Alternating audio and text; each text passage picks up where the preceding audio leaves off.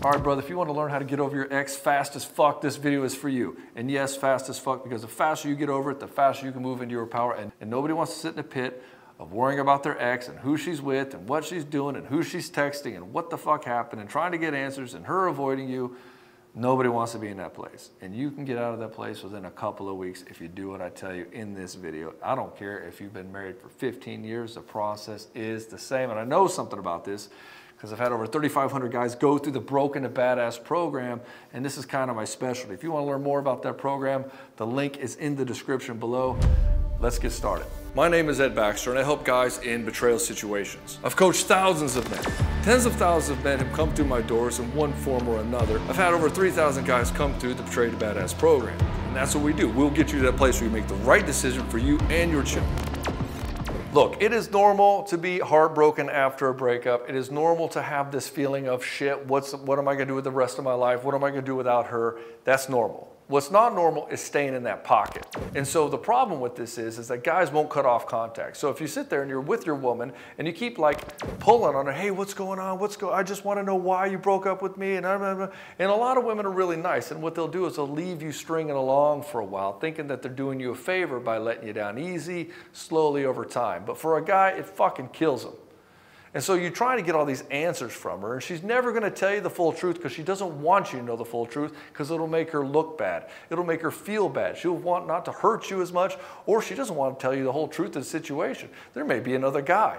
She may have just not really liked you to begin with. You might have been her backup plan. You might have been not as attractive as she thought you were. It could be any number of things that she just doesn't want you to know, mainly because she wants to save herself the mental anguish of having to look at you in this sad pit. And so for you, you need to cut off contact. You don't need to talk to her. You're not going to get the closure you want from her. It's not going to happen. Stop asking her friends. Stop reaching out to her family. Stop talking to her parents. Stop looking at Facebook. Stop looking at Instagram. Stop stalking her slightly all the time, trying to figure out what's going on, who she's talking to, and what she's doing. All that shit's just going to drive you crazy, and it's going to make you like this stalker guy, and you're going to get real weird about shit. The best thing you can do is get some self-respect and stop trying to figure it out from her perspective. She's not going to tell you. Just listen to guys like me. We'll show you exactly what the fuck's going on, and this way you can move forward and get your closure and clarity without her input. Because again, she's not going to tell you the truth. It's never going to happen. Step 2, start focusing on what you want. Start focusing on where you want to go and how you want to build your life. Most guys, they end up looking at this woman like, I built my entire future in life around her and what we're going to do and how we were going to get there, and now she's gone, so I don't know what to fucking do with myself, especially after like 30 years of marriage. And this is the problem. You're going through a mourning process. And the mourning process is the idea of you with her. And so this is a real thing. You're actually mourning the death of a future that you had with this person, an identity. A part of your identity is actually dying. This is a good thing, because that identity probably had a lot of codependency attached to it, and that needs to die. If you want to get back with this woman, this has to break. You have to break the pair bond. You will never get back with a woman unless you fully break that pair bond and you learn how you got yourself in this situation to begin with. Because if you don't break the pair bond, then next time you get together, you're still defined by all your old problems. But if you can break it and then you can go address your problems, then when she comes back, you can actually look at her objectively and evaluate what actually needs to shift. You're going to see her objectively. Did she actually work on all her shit? I worked on mine. Did she work on hers? And if you both did, you'll be able to have great conversations and closure surrounding your old relationship. And now you have the opportunity to spark a new honeymoon phase.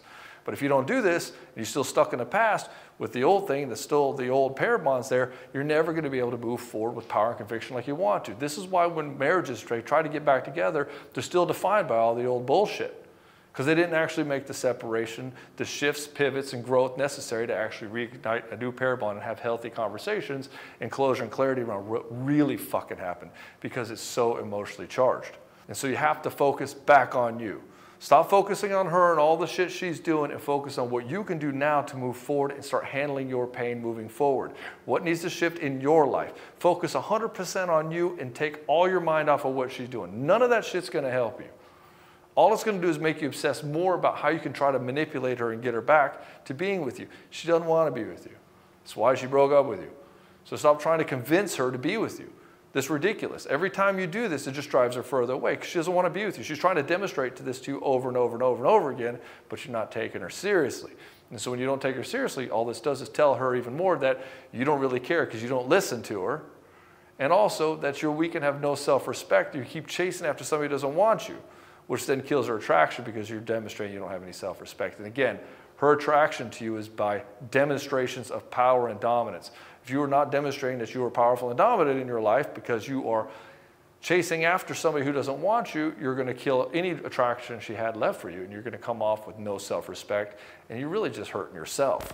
And so when you're in this pit of despair where you're trying to get over her, you're like, well, I can't stop. I keep having these compulsive thoughts. I just keep thinking about her all the time. It's the first thing I wake up with, and it's the last thing before I go to bed. And so you have to start learning some techniques on how to break compulsive thought patterns, like the NLP letting go technique, or maybe some releasing work. And once you learn how to do this, you'll start to get some agency over your own thoughts and mind. Until you can do this, until you start really building up your own emotional resiliency, it really is going to hurt you in all your future relationships. Because if you have no emotional resiliency, if you can't compartmentalize properly, if you can't focus on what you want to focus on, and your mind is driving into compulsive patterns of thought, then when you get into another relationship, your woman's not going to be able to see you as a rock. She's not going to be able to feel your solidarity and that you are actually in control whenever the shit goes down. And this is a bad thing, because in that situation, when the shit's going down, you're going to be all over the place emotionally because you can't properly compartmentalize. You can't shift your focus to stop compulsive thought and learn how to calm your nervous system down. So how the fuck are you going to calm her nervous system down when she's acting like an unhinged maniac because something happened, like one of your kids is in the pool and they might be drowning and she's freaking out? You're not going to be the guy to react properly. Or if like you're in a dangerous situation, you can't stop an attacker because you're freaking out just as much as she is, or maybe you run off trying to protect yourself, leave your wife, which happens all the fucking time. Guys just react to things. They're not seeing what's actually happening. And this is because they have no emotional resilience, they have no emotional self-control, they haven't trained themselves, they haven't trained their mind and steeled their wits in order to be able to be the context and container for a healthy relationship, in order to be the rock. So when she gets upset, you're fine, you're cool, you don't make it about you, you're strong in yourself. And so if you keep doing this, having all these compulsive thoughts, you can't control your mind, just realize that this is a symptom and a function of you not being dominant in your life, and your woman sees this, and this is also driving her further away. Part of the problem with the breakup is guys keep lamenting the good times. Oh, we had such a good time and all this stuff, and I just wish we could get back to that place we were. And they forget the reasons why he didn't like her to begin with. Like the guy just pretends that like she's this amazing person and forgets that she did all these terrible things, like lying to him all the time, or even cheating on him, or like his family didn't like her, and his friends didn't like her. And he forgets all these things because he's like, rejection breeds obsession, so he gets these rose-colored glasses about her. It's very important to like actually see the woman that's been in front of you. Most of the time, a woman who breaks up with you, there were some serious fucking problems. But don't sit there and think that, you know, she was perfect too. And it's easy to get in this place of victimhood and say, she was perfect, I'll never find any better. And you just put yourself in this pit, which is kind of stupid thinking. It doesn't help you moving forward. Think about what actually serves you. What would serve you is actually looking at her objectively. Was she actually as good as you think she was? Is she actually the kind of woman you want? Is she actually like your perfect woman, or are you just making her out to be because of rejection, once again, breeds obsession? And you'll most likely find that she wasn't a good match for you if you just look at the situation objectively. And so keep reminding yourself of this. Keep reminding yourself of what it is you actually want. And one of the things that you shouldn't want in a woman is she doesn't like you back. That should be number one, I would think. So keep reminding yourself of what you actually want in a relationship and stop tying it directly to her. The last point I want to make is focus on what you're going to create instead of what you lost. And this is good for any kind of situation. If you sit there and keep just lamenting about what you lost, you put yourself in a victim place because you can't change the past. If you can't change the past, then all it does is put you in this place where you've given all your power to the past. And so if you want to be able to go forward, you want to think about your future and what you're going to create, make a commitment to creating that gives you power. That gives you control, because you can control what happens in your future, but you can't control what happened in your past. And so what I tell guys normally is like, if you're worried about your woman leaving you, why don't you make a commitment to find somebody better? Why don't you make a list of all the qualities that you really want in a woman and go after that? Instead of sitting here like lamenting why she left you, and there's a lot of reasons why she wasn't even a good fit with you, and sitting here in this place and wallowing in your pity and doing stupid things. Why not just say, you know what, I'm going to make a commitment to find somebody better. I'm going to make a commitment to find a woman that's fucking awesome, and I'm going to have it or I'm going to fucking die trying. That gives you power. That's what I did. That's why I was able to have the kind of relationship that I have. And I'm married with 2 children with her, and we've been together almost 10 years, and it's stronger than fucking ever. But if you want to have that, you have to make the commitment to finding somebody like that who has good foundational material so which you can create soulmates with. Again, soulmates aren't found. So you can stop the stupid thinking about, oh, she was the best one ever, she was my soulmate. No, she fucking wasn't, because if she was, she would have broken up with you. She's bad foundational material. Good foundational material will stick with you. She will create soulmate situation with you. And you have to create that. They are created, they are not found. And whatever the Disney fantasies are of this is not true at all. You have to create this situation with your woman. It requires a lot of dominant behavior and a lot of self-love and a lot of, I'm gonna fucking have this no matter what. So you got a little taste of my coaching in the Soul Seduction or the Broken to Badass coaching programs. If you want to know more about those, go to the link in the description below. I'm a little bit spicy, I'm a little bit straightforward, and I love coaching this way, and I love coaching guys like you, help you stand into your power. I'll get angry for you if I have to. I don't give a fuck. I'm gonna show you exactly how to move forward as fast as possible, and I'm really fucking good at it. I am the guy in this space.